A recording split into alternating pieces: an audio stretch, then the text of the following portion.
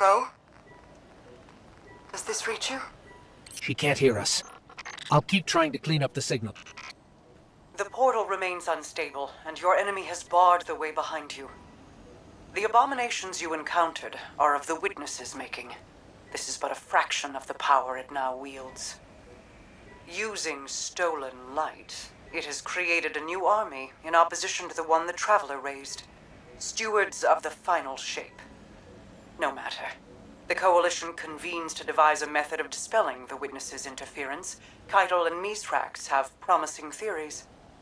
Once this desperate attempt to slow us is left broken, we will rejoin the attack.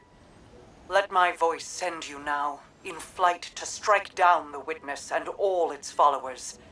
Go with hope and with vengeance.